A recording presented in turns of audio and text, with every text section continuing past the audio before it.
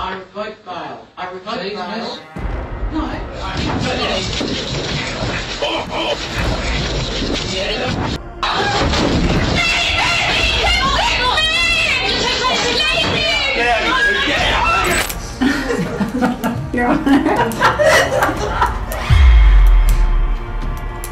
You're charged with stealing a Dolphin jersey?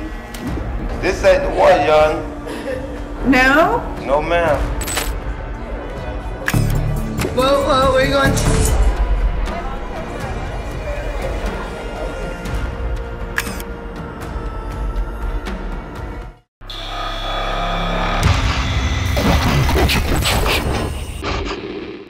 This is 42-year-old Shannon Fox Hamblin. Can you take her for me, please? Motion is sustained. Mr. Winchester, you've been fired now. No. Mr. Winchester, please. I want my family back. I've changed. Who's facing allegations of violating her probation terms. So, a bond revocation hearing is going on in Williamsburg, Kentucky to determine her fate. As if Hamblin's offense was not outrageous enough, her reaction in court was even more weird. At the podium, Hamblin informs Judge Paul Winchester that she is being represented by probably the most popular person in the world. We're talking about... And who's representing you today? I'm represented by Jesus Christ.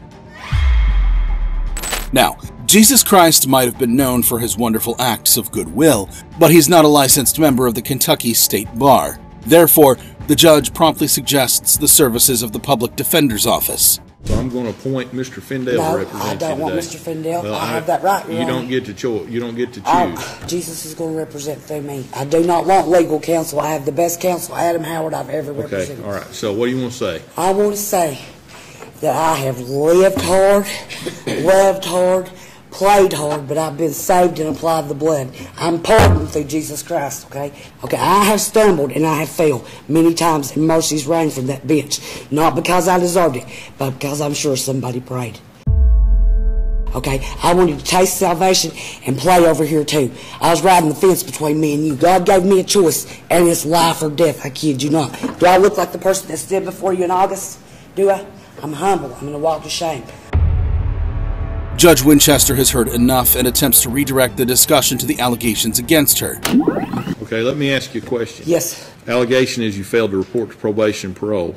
Hamblin is accused of failing to report to her probation officer as required and also testing positive for methamphetamine in a drug test on December 9th, 2016. She denies the allegations and argues that she is saved by the blood of Jesus. Allegation is you failed to report to probation and parole. Okay, sir. I have nothing in this world. All I need is an answer. No. Did you go? Okay. I went to probation, yes I did. But the next 2 times I didn't have no right. Okay, let me ask you another question. Yes. On December the 9th, 2016, you were given a drug test and you were positive for methamphetamine. And that was confirmed by a lab. Saved by the blood. Yes or no? Do you acknowledge that? I acknowledge I'm saved by the blood. Her probation officer is then called to testify, but Hamblin continues to interject her religious beliefs into the proceedings. The judge confirms the validity of her drug test results, but she remains steadfast in her convictions. Well, I don't use drugs, Your Honor. I do not use it. You've already told me that. But back on December of 2016. His paper says so, but I will not admit it. He said I could... Are you denying the allegations in this motion? Yes. Back in December, did she test positive for drug use? He's not telling the whole truth, Your Honor. Okay. You expect me to, he needs to Now, too. you can ask him a question. Okay, have I not been in contact with you on the phone, sir? When you called me and said the drug test came back methamphetamine, tell the truth, Shannon, what did I say? I did not call you. Brian Dees, you are a liar in the court of Winsburg. I promise Okay, you, let me tell you Jesus is something. I watching. have to go by what the test says. He is lying, And sir. What I'm telling you is, I have to go by what the lab says. Can I make Doesn't one have mistake? anything to do with what he said. Between me and you. Okay. Prison is to reform me, right? To make me a good person for Well, society. Is that that and to correct? keep you from breaking the law. Okay.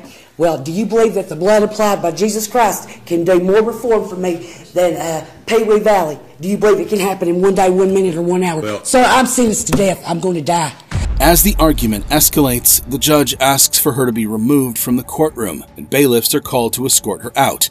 However, she resists and is eventually removed from the courtroom. Can you take her for me, please? Motion is sustained. Sir, I have the right to speak, okay? No, my wife is at I'm going to speak, please. No, I'm going to speak to this judge. No, I'm going to speak to you right now, Your Honor. My life is at stake. I'll die in prison. Come on, yeah. I have nobody to. I won't go. I won't go. No. Get me. You need to go. You don't No, want I'm to do not. that to you, okay? You understand? I won't. You need to go. Miss Winchester, please. I want my family back. I've changed. No, they take me Jesus like he said they had you know the house. I'm 20. Jesus, you said I wouldn't go, and I'm thinking no. But the situation doesn't end there. In the hallway, Hamblin reportedly kicks one of the bailiffs, causing injury, and continues to resist arrest. As a result, she received new charges, including contempt of court, second-degree assault, resisting arrest, and second-degree disorderly conduct. In the end, her bond is revoked, and she's ultimately sentenced to 8 years in a Kentucky prison for her actions during the hearing. Can you take her for me, please? Motion is sustained. Mr. Winchester, you've been fired. I won't go. No. Mr. Winchester, please.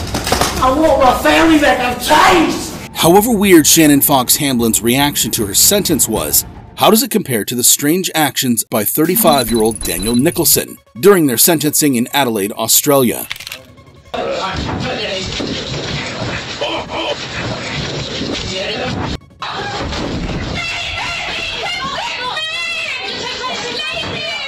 Nicholson is a father of 4 who's been out on bail while awaiting trial for weapons charges. The purpose of the hearing is to determine whether he should continue to be released on bail before his trial.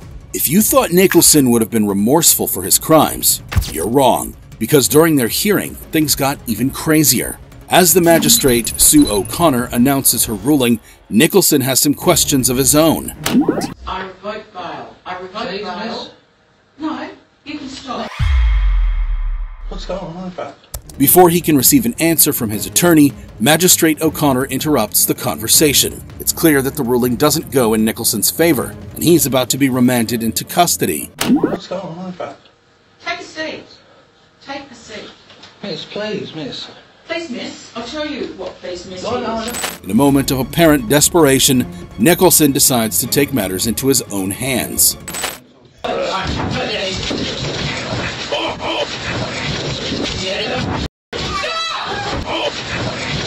The commotion inside the courtroom intensifies as officers attempt to subdue Nicholson and prevent his escape.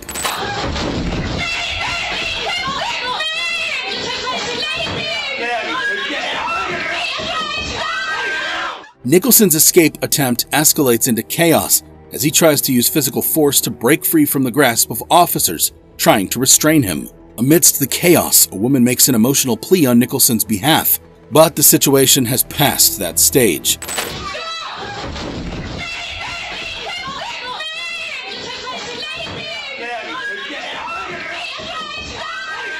Eventually, a group of officers are able to overpower Nicholson and prevent him from reaching the exit.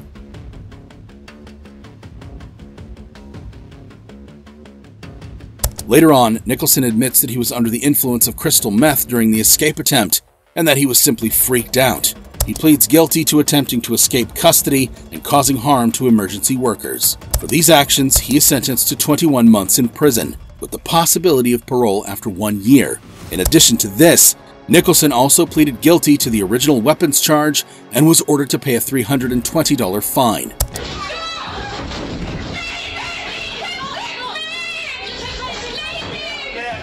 However, while it was clear that Daniel Nicholson wasn't happy to hear he was going to spend time behind bars, his reaction to the sentence was similar to the case of 18-year-old Brendan Wazinski. What's up, man? Alright. I'm just going to be straight up honest with you. I'm not a cop. Okay. Can we face the vehicle? At this point right now, you are being under arrest. Do you understand? Okay. Who's facing charges of impersonating a cop at the George Layton Criminal Courthouse in Albuquerque, New Mexico. 6 months before the court proceedings, Wazinski had been driving an unmarked car with a police siren and pulled over a driver for speeding. Albuquerque police officer Danny Anzo arrived on the scene and noticed something odd about the situation, leading him to investigate further. You gotta talk to her for a minute. Who do you work for? Early Country Talks. Oh, okay. I know, I'm under-equipped.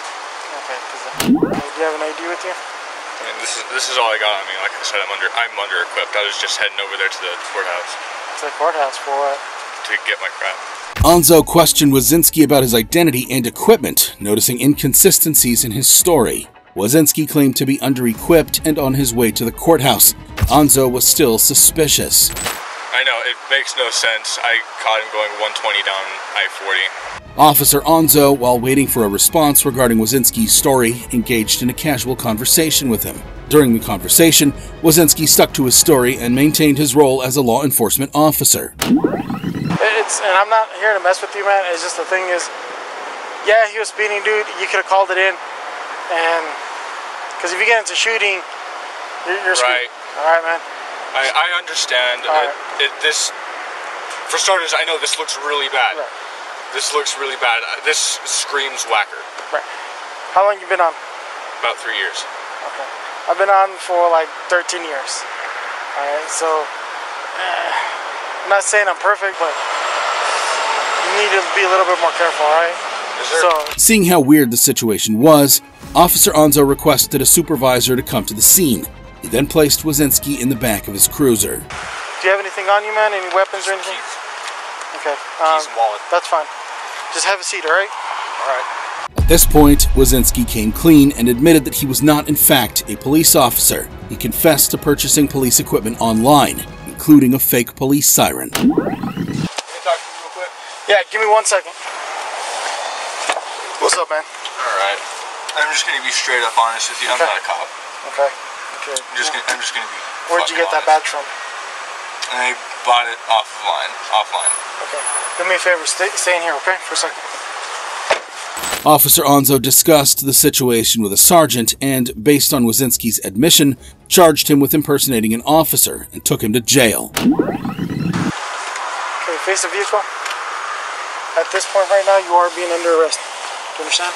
Okay.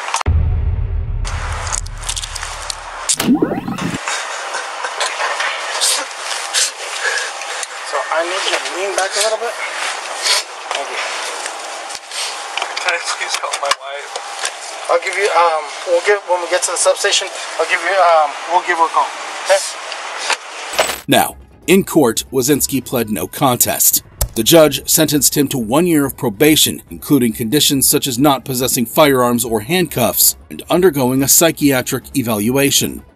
Can't carry any firearms, deadly weapons, handcuffs, anything like that, because I do not want any kind of reoffense on this kind of case. Does that make sense? Yes, Your Honor. However, Wazinski violated his probation by not completing the required psychiatric evaluation. Try the best I can, Your Honor. I mean, I have honestly a lot going on right now, and it's stressful, but I will try my hardest to get it done. Okay, so just to let you know, we all have a lot going on, and it is very stressful for everyone, but this is very important, and I'm not going to give you longer than that. After discussing his situation, the judge granted him an extension of 2 weeks to fulfill this requirement. Finally, Wazinski successfully completed the psychiatric evaluation, avoiding jail time. What's up, man? All right. I'm just going to be straight up honest with you. I'm not a cop. Okay, face the vehicle. At this point right now, you are being under arrest. Do you understand? Okay. However, let's compare the weird actions of Brendan Wazinski to the strange actions of this man at the Wake County Courthouse, Raleigh, North Carolina. Before entering the courtroom, visitors, attorneys, and court employees are mandated to go through the main security checkpoint. As you can see, this man here has gone through security and is now picking up his personal belongings from the container at the security checkpoint. In a small mishap, he inadvertently drops his wallet while collecting his things. Unaware of this, he proceeds to the elevators. Later, when he attempts to pay a court research fee on a different floor, he realizes his wallet is missing. Inside the wallet was a substantial amount of cash, totaling $1,600. Thankfully, someone returns the wallet to another security checkpoint within the building later that day. But this is where the story takes a different turn. The cash is no longer inside the wallet. Prepare for a twist that will make your jaw drop. The security team initiates an investigation to trace the sequence of events. Moments after the wallet drops, this man passes through the security checkpoint and immediately notices the fat wallet.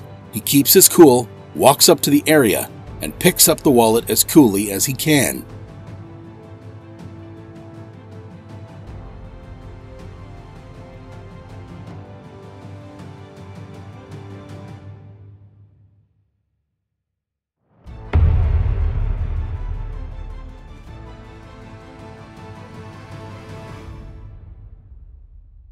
Here, he heads toward the elevators, seemingly inspecting the wallet's contents. This individual goes up to the 4th floor before returning to an elevator. The wallet, still in this folder, remains with him.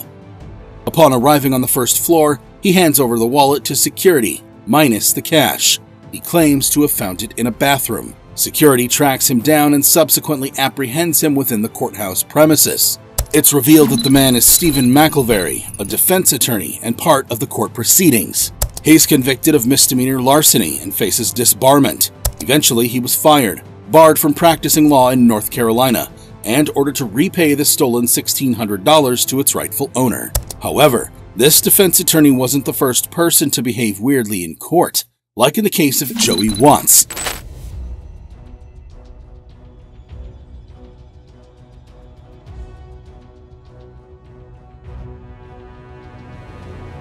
The defendant in a case involving charges of aggravated assault and felony possession of a firearm in Grant County Courthouse in Sheridan, Arkansas. Watt is accused of threatening a woman with a shotgun at his residence. In the courthouse, the scene appears quite casual. There was no officer in sight, and Watts' attorney, along with some individuals, were chatting and possibly checking their smartphones. The jury is in the process of deliberating the charge related to the possession of the firearm. However, there's a significant development. Watts has been found guilty on the assault charge, a verdict that likely means he's headed for prison. While the crimes committed by Watts are abhorrent, his courtroom conduct will leave you speechless. In an astonishing turn of events, Watts calmly walks out of the courthouse, as cool as can be.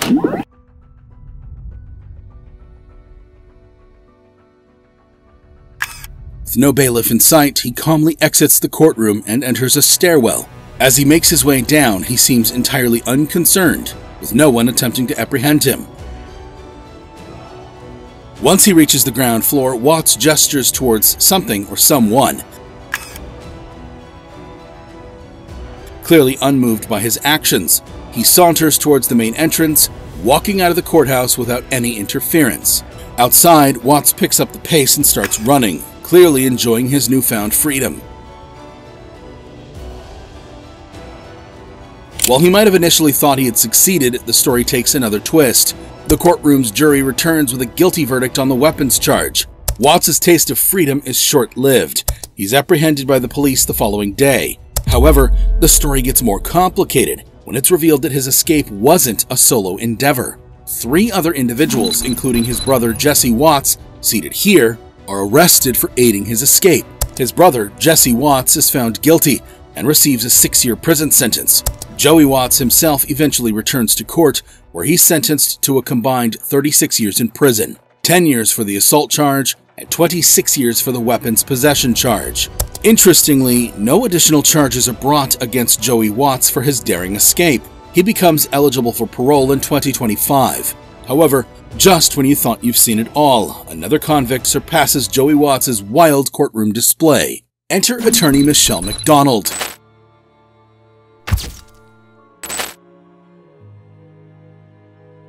Who's representing the mother in the child custody hearing case in Hastings, Minnesota. We're on the 2nd day of the trial, but before the official proceedings start, McDonald approaches the court reporter, accusing her of inaccurately recording the previous day's testimony. She asserts that if the court reporter can't fulfill her role, she'll take over. She then takes out a phone and snaps a photo of the courtroom.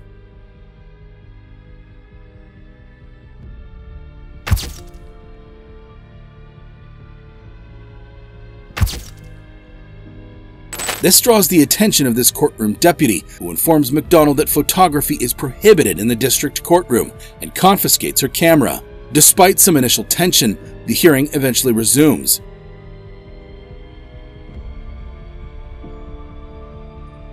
However, during a later recess, deputies approached McDonald and presented her with a contempt citation for violating the photography rule. McDonald is escorted to a holding area for processing, but she refuses to cooperate or provide her personal information. As a result, she is taken into custody.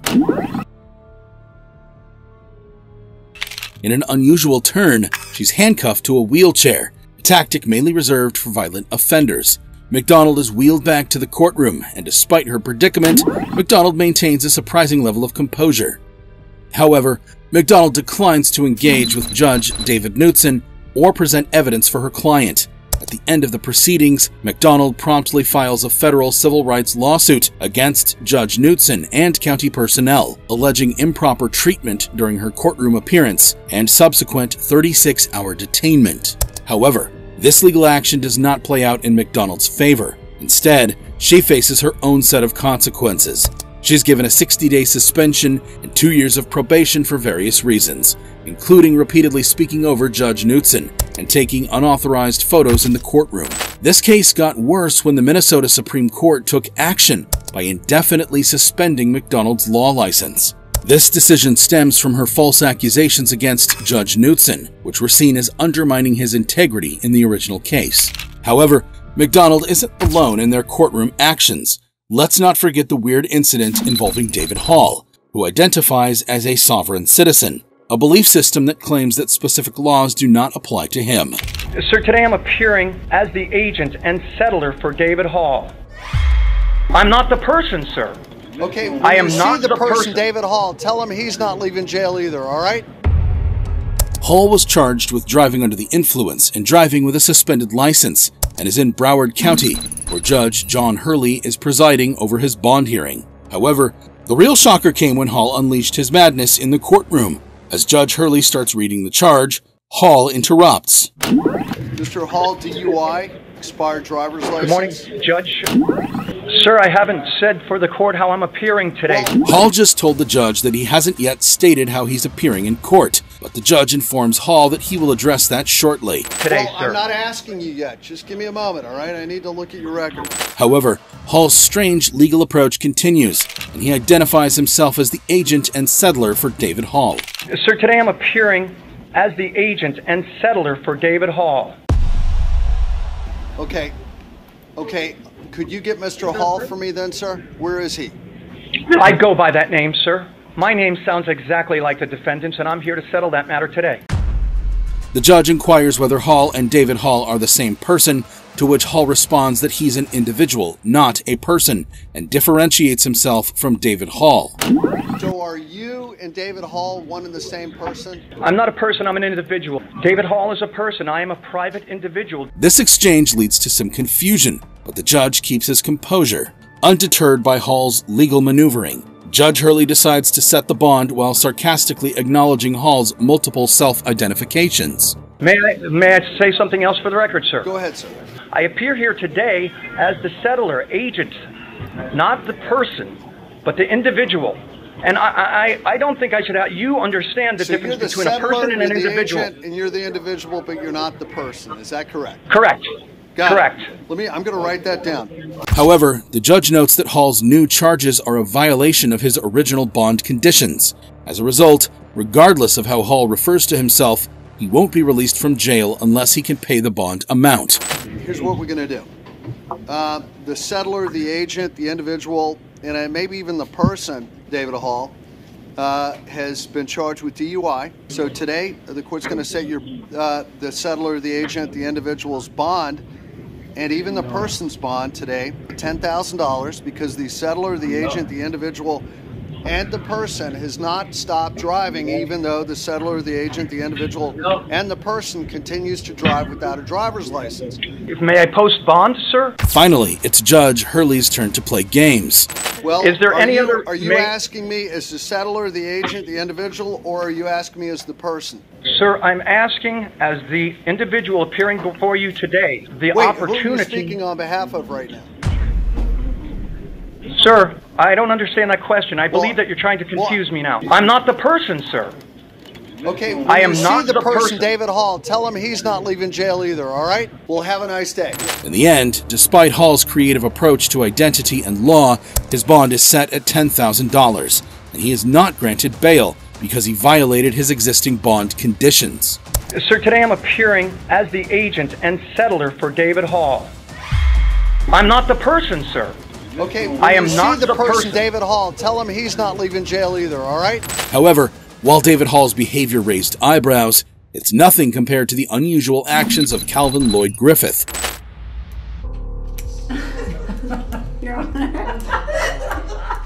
who was accused of breaking into a local school and stealing an employee's car. Griffith is charged with grand theft, burglary, trespassing, and violating his probation from a previous car theft. He is now at the Miami-Dade courthouse before Judge Catherine Pooler, who's presiding over his bond hearing. While the magnitude of Griffith's crimes is concerning, his courtroom behavior will leave you in disbelief. As Judge Pooler begins addressing the case, Griffith attempts to interject and provide information about his probation status. However, his continuous interruptions prompt court officials to cut off his microphone to restore order. Calvin Lloyd Griffin Jr. on page 12. Good morning. Mr. Griffin is charged with burglary, petty theft, grand theft of a vehicle, and trespass. And he's on probation. He's out on probation, Your Honor. Yeah, I'm on probation. I'm on papers. Okay. Office be in here anyway because I smoke weed and cocaine. Office be in here anyway because I smoke weed and cocaine. Griffith then attempts to communicate with the judge through gestures, but when that doesn't work, he does this. Your Honor. Yes, very funny, but Judge Pooler was unamused by his antics and continued with the case. State is requesting that Your Honor set the bond, but reset the case in division tomorrow because his actions violate his probation. Eventually, the judge agrees with the state's request and sets Griffith's bond at $18,500. She also issues a warning against Griffith returning to Miami Edison Senior High, as there is a statewide order barring him from the school. And there's a statewide order from Miami Edison Senior High. If you should get out, do not go back there. You're not a student anymore. Your Honor. Calvin Lloyd Griffith is a prime example of a convict acting crazy in court. However, could stealing your favorite sports team jersey and wearing it to the courtroom be considered even a little crazier? Like in the infamous case of Nelson Walker. You're charged with stealing a Dolphin jersey? This ain't the one, young. No? No, ma'am. Who's facing a charge related to the alleged theft of a Dolphins jersey in Miami-Dade County. Judge Ward, presiding over the case, appears skeptical of the situation. She questions Walker about the Dolphin jersey he's wearing, which leads to an interesting exchange. You're charged with stealing a Dolphin jersey? This ain't the one, young. No? No, ma'am. It show on that I ain't took no jersey. Walker denies stealing any jersey, and he also asserts that the Dolphins jersey he's currently wearing is not the one in question. This prompts the judge to turn to the public defender for his input. Public defender? As to Mr. Walker, respectfully, Your Honor, we're going to be raising a probable cause issue. The public defender raises a concern about an inconsistency in the police report, particularly regarding whether it was one hat or two hats involved in the case. Walker seems to agree with the public defender's approach. As to what? As to this being a felony. Because the allegations are an observation of observing the defendant and co-defendant put on a Dolphin hats. The officer says A and then says hats, so there's an issue as to whether it's two hats or one hat, but clearly the allegations are the co-defendant. Taking these points into consideration, the judge orders that Walker, who has a history of 29 prior felonies, be held on a $5,000 bond. However, in the following weeks, Miami-Dade prosecutors decide not to press charges against Walker, leading to his release. Despite this, the judge mandates that Walker stay away from Dolphin Stadium. Now, that's a hurtful punishment. You're charged with stealing a Dolphin jersey? This ain't the one, young. No? No, ma'am. However, while some may attribute Walker's action to fan passion, it pales in comparison to the unfathomable behavior of Derek Wright,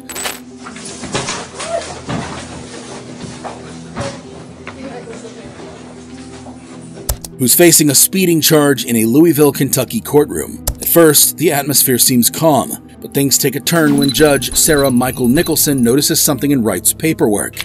It's not the best chili I've ever Deep fried bacon fry? Yeah. Bacon fried up and then kind of crumble it, and then you put it in. Bacon makes everything better. As he tries to leave, the judge stops him. It comes to light that Wright has an active warrant related to domestic violence, something Wright disputes as a mistake. Whoa, where are you going? No, not the roof. No, have a seat. So I can't go to the restaurant? Okay. What can I make a copy of my mom? In a minute. can take it. The case got dismissed. We're verifying it. I went to court for that Tuesday. It got dismissed. Sir, I need you to calm down. We always verify. Yeah, man. If it's dismissed, you're good. If not, I'm gonna take care of the custody. I need to call my mama if I'm gonna get arrested because this is something new to me because this is the only thing that I was supposed to go to court for. The true shock lies not in the crime itself, but in Wright's jaw-dropping behavior during the sentencing. After confirming the warrant's validity, deputies move in to take Wright into custody. He asks for a chance to call his mother. It's unserved, so it's still good. Okay. Okay. Sir, you need to calm down, okay? They're gonna go ahead, they're gonna execute this. They'll let you take some time to call your mom. Just stay quiet, don't say anything, okay? While they try to lead him to a spot for the call, he resists, and a struggle ensues.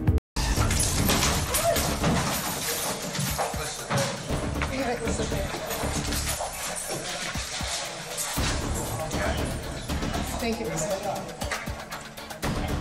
The deputies manage to subdue Wright, but when he continues to resist, one of them uses a taser.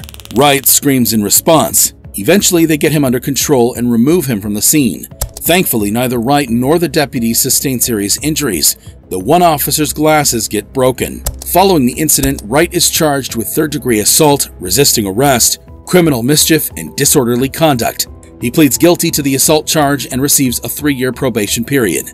Other charges, including the initial speeding offense, are dropped.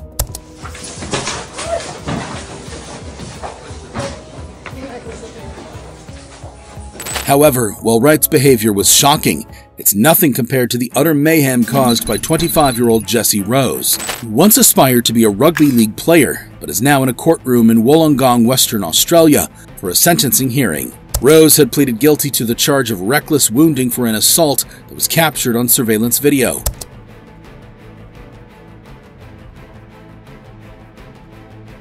The incident occurred in a pub, where Rose and his friend were asked to leave by security due to Rose's drunken behavior. Instead of complying, Rose and a security guard became engaged in a physical altercation. The situation escalated when Rose threw a drinking glass at the guard, severely injuring him. During the sentencing hearing, Rose's attorney argued against sending him to jail, claiming he had turned his life around by maintaining a steady job and living responsibly. However, Judge Andrew Hassler was firm in his decision, stating that the assault was too serious for leniency. Rose was sentenced to 14 months in prison. However, Rose's reaction to the sentence was far from subdued. In fact, he went crazy.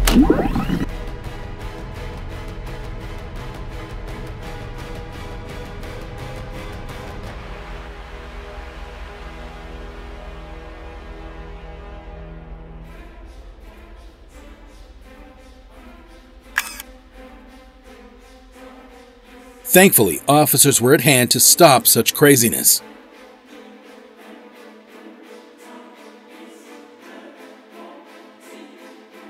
As a result of his courtroom outburst, Rose faced additional charges of property damage and assaulting a law enforcement officer. These actions led to an additional 8 months being added to his original 14-month sentence.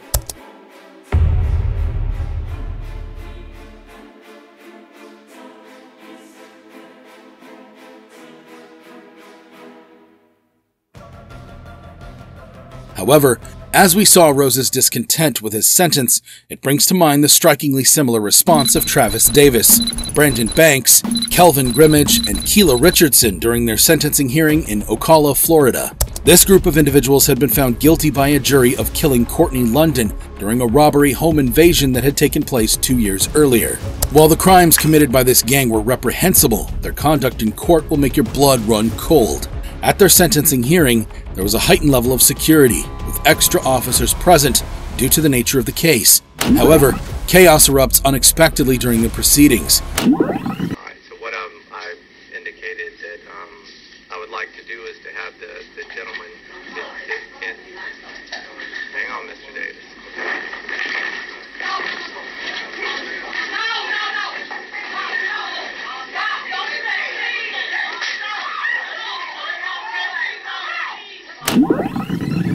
Travis Davis appears to resist being handcuffed by a court officer, leading to a struggle. Another officer quickly intervenes to assist.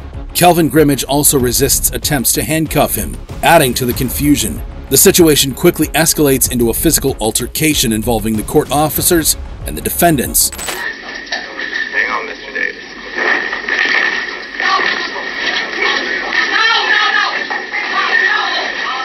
Amidst the chaos, Kilo Richardson, who had already been handcuffed, is escorted away from the melee. Davis's lawyer, Daniel Hernandez, becomes involved in the scuffle and is apprehended by the officers. With the situation spiraling out of control, a court officer brings in a taser to regain order.